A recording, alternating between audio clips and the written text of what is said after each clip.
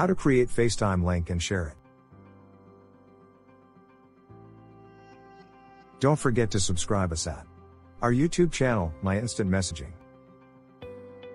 I want others to join my FaceTime group chat. Can I send a link where they can join the chat using the link? Here we show you simple steps on how you can create a FaceTime link so you can share and people can join your FaceTime. Step 1. Open your FaceTime and you will see the Create Link option here. Step 2. Tap at the FaceTime link, or you can also tap Add Name here to add contact to be invited.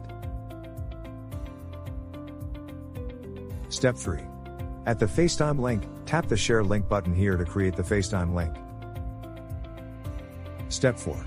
Choose the platform you want to share the FaceTime link here at the bottom.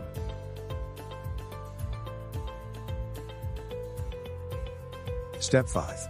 If you choose email as a way to share the link, type in the email address here of your contact. Your contact who received your email will be able to join your FaceTime chat by clicking the FaceTime link that you have shared. For more info or tips, follow or subscribe us at myinstantmessaging.com.